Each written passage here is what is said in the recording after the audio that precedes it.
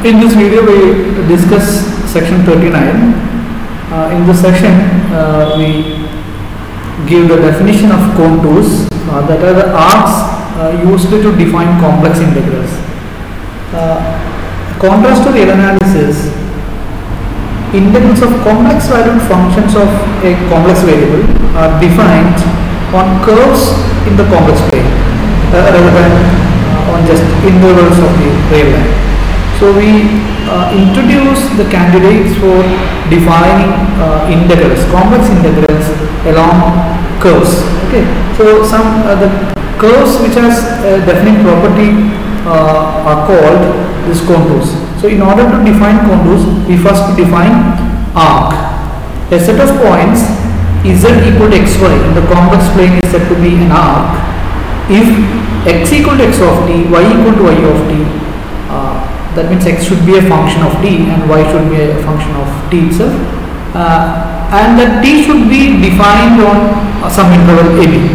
Okay, so using this t we define two components x of t and y of t that will constitute the curves called arcs, where this x of t and y of t should be continuous. Okay, so this is the requirement, and using the definition of arc we define contours, and by using these contours we can introduce the integrals of complex functions along contours. And one remark is this arc is nothing but a parameterized curve. You might have seen in the degree first year, second year classes, a parameterized curve. So the parameterized curve using this idea is called arc in complex analysis. Another remark is an arc C can be considered as a continuous mapping of the interval AB into xy plane or z plane. That means if C is an arc, then that can be considered as a function from a continuous mapping from AB to C. This C stands for complex plane and this C stands for the arc. Okay, so this can be considered as the continuous function, and the C, the arc C map continuously the interval AB to this C or a subset of complex numbers, and we give some properties for this arc. Now this, if we consider this z is equal to z of t, that means by putting xy, the ordered pair xy as x plus iy, then we can call this z as z of t, where a less than or equal to t less than or equal to b, and we write z of t is equal to x of t plus i times y of t. So we call this as the curve or arc in complex plane, and we define the properties of this arc. The arc C is simple arc. This is definition for simple arc. Simple arc, or we call this as a Jordan curve. Okay. This is Jordan arc. We call simple arc or Jordan arc. Both give the same thing. If it does not cross itself, if it does not cross itself, what is the meaning of crossing? That means the function C, if we consider this as a function, then crossing means for a different values of t1 and t2, we will have C of t1 and C of t2 will be the same. Or equivalently, z of t1 equal to z of t2. This is the meaning of crossing. So this never happens for simple arc or Jordan arc. Okay.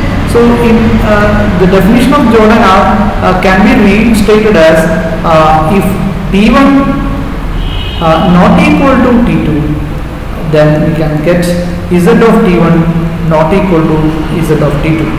Okay, so that means if we consider this arc C then as a function, then that function should be 1, 1. That is the meaning of Jordan arc, okay, or symbol arc. Okay, in that case, if we consider the images of points of the closed interval AB, that is a subset of real numbers, and if we choose T1, T2, T3, etc. from this, and we will get a points. We will get points on this complex plane like this.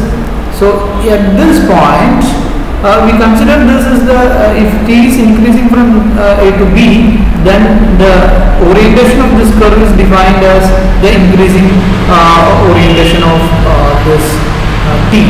That means if this is some T1 and this is some T2, and we can say that T1 is less than T2, and put T1 here and T2 somewhere here, then the direction will be like this from T1 to T2. So that is the orientation of this arc C. Okay, so this arc crosses at this point.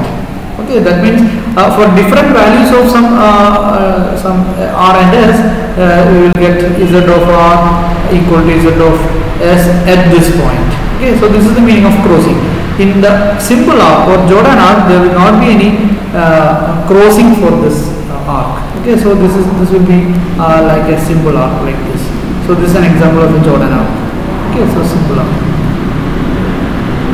that never crosses each other. So this is the definition of simple arc.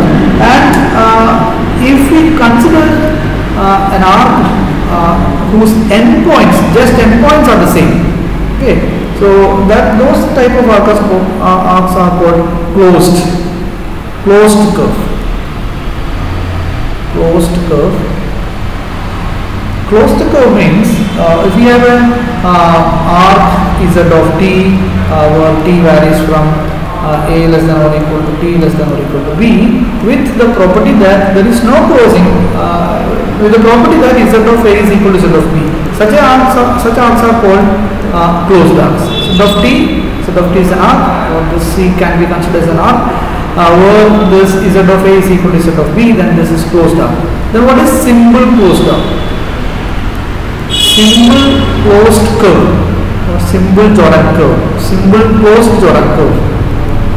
This is C such that C is equal to Z of T, and we have A less than or equal to T less than or equal to B, with the property that T1 not equal to T2 implies Z of T1 not equal to Z of T2 for all T1 T lies between A and B, but Z of A will be equal to Z of B.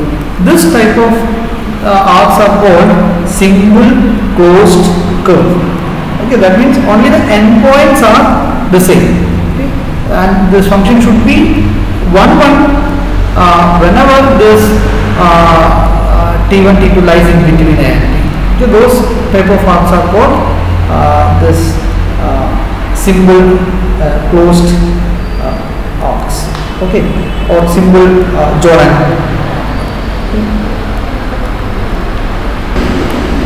And we call the simple closed curve as, or you can consider this as a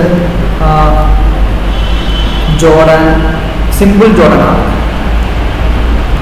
Simple Jordan arc. This is what we call Jordan curve. It is called Jordan curve. So we define Jordan curve as well as Jordan arc. Jordan arc is a simple arc, okay, for which that function is 1, 1, and Jordan curve is a simple closed curve. So for this simple closed curve or Jordan curve, the 1, 1 fails to be at the endpoints.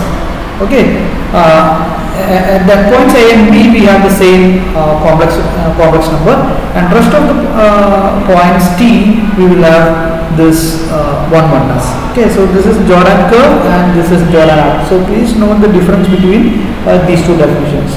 Okay. So this type of curves are called positively oriented Jordan curves. Okay, positively oriented means whenever this t varies from A to B, the orientation will be consistent with the direction of or increasing direction of t. So that is called the positively oriented Jordan curve. And generally positively oriented curve means it is counterclockwise direction. If we have the direction with counterclockwise, then this is called if this is like this, then this is the positively oriented curve. So next we can define generally positively oriented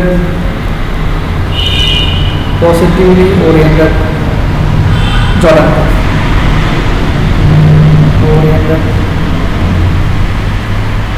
curve. Simply we can say that positively oriented curve. Positively oriented means the direction should be in the counterclockwise. This is the definition of positively oriented curve. Okay. And the rest of the session dedicated to illustrating some examples.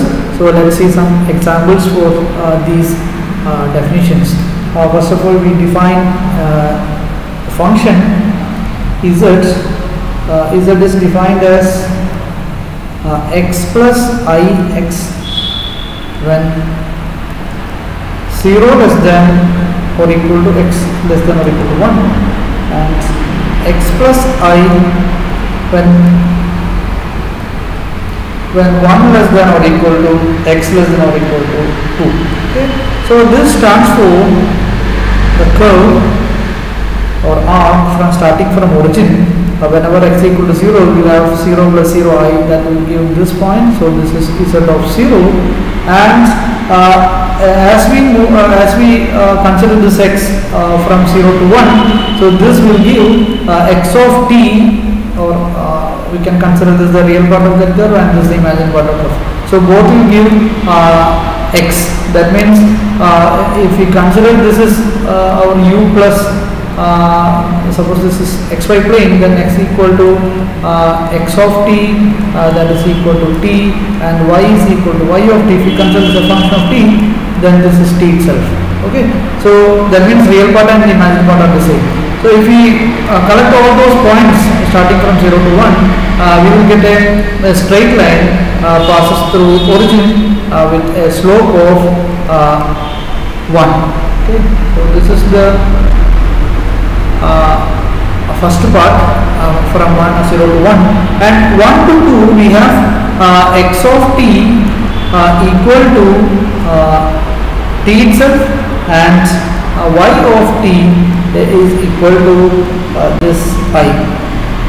Okay, that is 1. So x of t is equal to t, y of t is equal to 1. So y of t, the imaginary part is always 1 for the interval 1 to 2, and x part, that means the real part varies with x. So that means we have the curve like this. Okay, this is our 1. So y of t, if we choose any point here, then this point stands for what is the value here, t, then this is t comma 1. This is the meaning. If it is x, then this is x comma 1. Okay, and if we choose any point here, then that point, the coordinate of those points at t, we have t comma t. So this is the equation of this straight line segment and this. So these two line segments, by joining end by end, we will get the curve or arc z is equal to z of t as in this direction, because the direction of this arc is the increasing direction of t. Okay, so this is one example, and we will have another example. Z is equal to e power I theta. So this gives a curve, it's a closed curve. If we vary theta from 0 to 2 pi, so that will give a circle. Okay, so this is in fact z is equal to this can be written as z naught plus. You can consider this as cos theta plus I sin theta. Okay, so from this you can write this x equal to x of theta that is equal to cos theta and y is equal to y of theta that is equal to sin theta. So this will give a unit circle. Okay, this is an example of closed curve. We can consider this as a closed curve unit circle. So at every point of this, at the point 0 you will have the point 1 0, and this is our z of 0, and the same point will be obtained if you put theta is equal to 2 pi as well. So that is 1 0 again, and any point of this unit circle can be considered as cos theta comma sin theta. So this the orientation of this will be starting from theta is equal to 0, and if theta is equal to pi by 2 you get this point, theta is equal to pi you get this point, theta is equal to 3 pi by 2 you get this point. So the direction can be observed in this direction, and this is a positively oriented simple closed curve. Okay, so this is an example of a simple closed curve, and a couple of examples are discussed in the textbook after this example, so please go through it. And next we will introduce the integral along this Jordan curve, okay, or along an arc. Okay, if we define z is equal to z of tau, this alpha less than or equal to tau less than or equal to beta, and z of tau can be written as z of phi of t, phi of tau. Okay, what is this phi? This phi is the real valued function, and this t can be written in terms of phi of tau, and alpha less than or equal to tau less than beta. Okay, so in this interval we reparameterize this t using the function phi. So this z of tau can be written as z of phi of tau.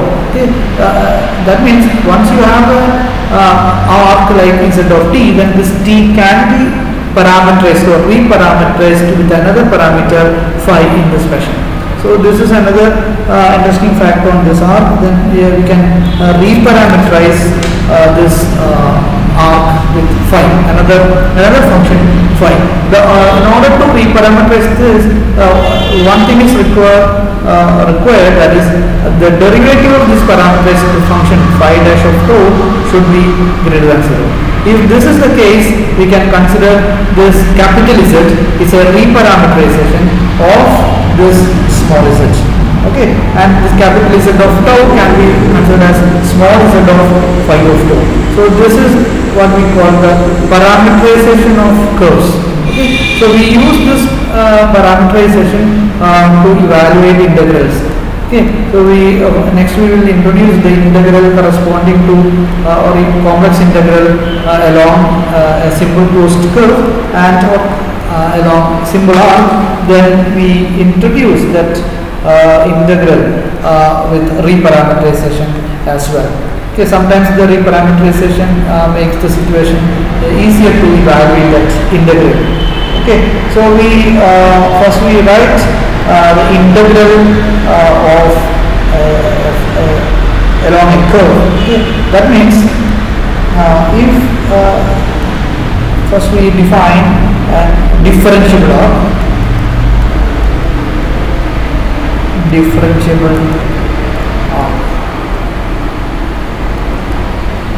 What is a differentiable arc? Suppose there is an arc z of t with the property that modulus z prime of t, that is nothing but if z of t written as x of t plus I times y of t, this is the general form of representing a arc. Then if z dash t is defined as the derivative of this, we already discussed what is the derivative of this thing. Derivative of this will be derivative of the real part plus I times the derivative of its imaginary part, and the modulus of this will be square root of x prime t whole square plus y prime t whole square.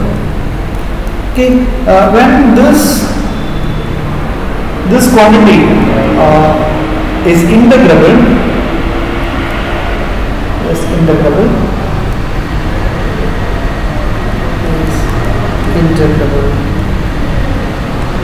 over one. The differentiability means the arc is differentiable, means this exists. Differentiable arc means z of t is equal to x of t plus I y of t equal to z of t. Z dash t will be this, which exists. If this exists, then we can say that this z of t is a differentiable arc.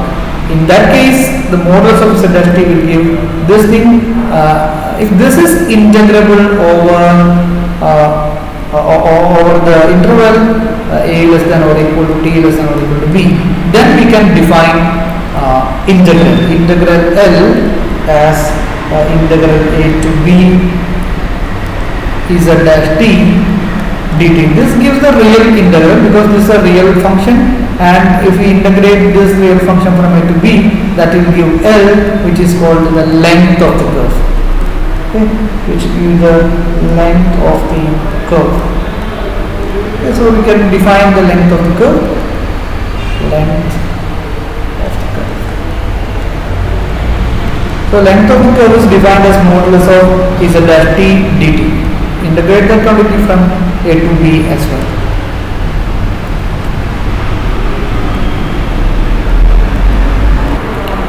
So after reducing arc, we define smooth arc. Smooth arc means if we have a arc like this, suppose this is an arc like this, and if we consider at a point t naught, we consider, that means this arc is defined over an interval AB, and t naught is a point inside this AB, then consider z of t naught. This is the point corresponding to t naught in the arc. Okay, and if we consider t1 here, then we will get z of t1 somewhere here. Okay, then this will we can connect these 2 points using a line segment or line in this direction. I put the direction in this way because of the increasing direction of t naught, increasing direction of t. So t varies from t naught to t1. Then the direction is from z of t naught to z of t1. So this will give this is what we call secant line. As we consider z of t1 minus z of t naught divided by t1 minus t naught, this will give the slope of this line segment. Okay, and if we take the limit as t1 tends to t naught, we will get this is the derivative of z at t naught. This is the definition of derivative.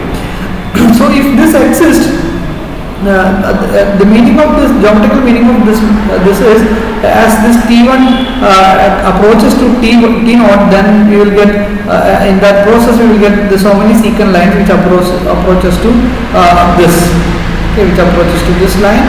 And the unique line, if this unique line exists, then this quantity will be a unique quantity which will give the slope of this this tangent line at slope of this secant line at t naught, and that particular secant line is called tangent line, okay, or tangent vector.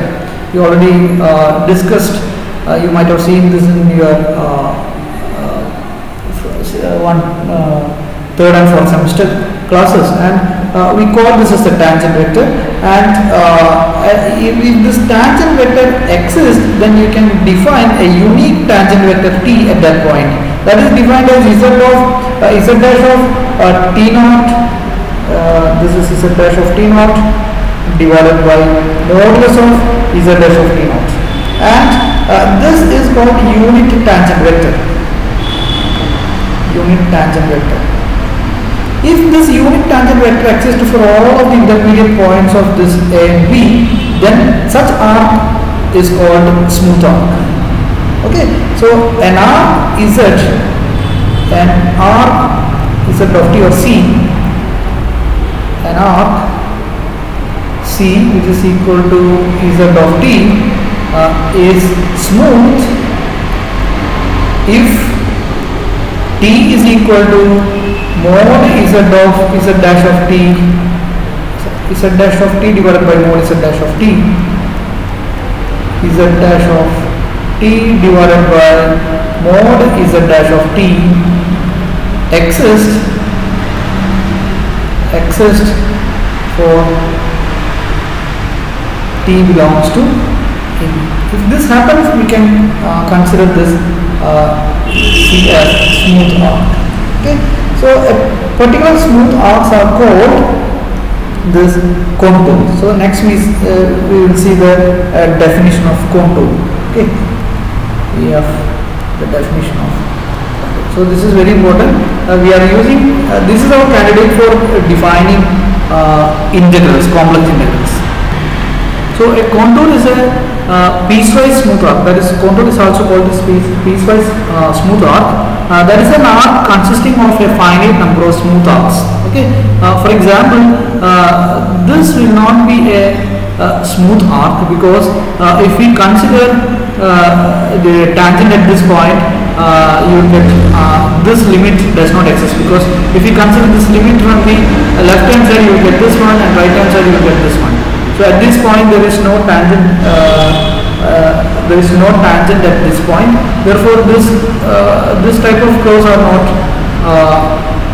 If we consider this type of curves are not smooth. But this, if we consider a part of this curve from this point to this point, we can say that this is a smooth arc. From this to this, there is a smooth arc. From this to this part, there is a smooth arc. From this to this part, there is a smooth arc. So the whole curve can be considered as a the summing up of piecewise or smooth arcs joined end to end. Okay, such curves are called contours. Okay, so smooth arc means the derivative exists or tangent exists every point of that arc, and piecewise smooth arc means that is a combination of two smooth arcs or a finite number of smooth arcs. Okay, that means the differentiability may be the curve should be or maybe non-differentiable at a finite number of points. That is the meaning of that. All other points there is smoothness. Okay, such arcs are called piecewise smooth arcs or contours. Okay, so we define the next session. We will discuss if a contour is simple, then that is called the simple contour, and if it is closed, then that is called simple closed contour. Okay, so we define this integrals, complex integrals for contours. Okay, especially for simple closed contours. Okay, and we have an interesting result called Jordan curve theorem. This is called Jordan curve theorem. The points on any simple closed curve. Okay, so if we consider any simple closed curve or simple closed contour. Okay, so this is z of t. This is z of t in this direction. Are the points on any simple closed contour means these points. Okay, so these points this will be the boundary of two distinct domains. Okay, that means exterior of this curve is a domain, that is this point, and interior of this is also a domain. So this curve is nothing but any simple closed curve or any simple closed contour. Points on simple closed contours can be considered as a boundary of two domains. One is this, and next is the inside. So this curve, the points on this curve can be considered as the points points on the boundary of two domains, and one is called the one domain. This domain is called the interior of this closed contour, and this is called the exterior of closed contour. Okay, so this is the theorem. The proof of this theorem is beyond our scope of the syllabus, so we are not going to prove all these proofs. But you should remember that it is the easiest way to identify the simple closed contour or simple closed curve. If this is a simple closed curve or contour, then that will be the points on that curve will be in the boundary of or that will be the boundary of two distinct domains. Okay, so please note this theorem as an important one, and the proof is not so easy to prove, so we are not going to prove this thing. And with this we can conclude section 39.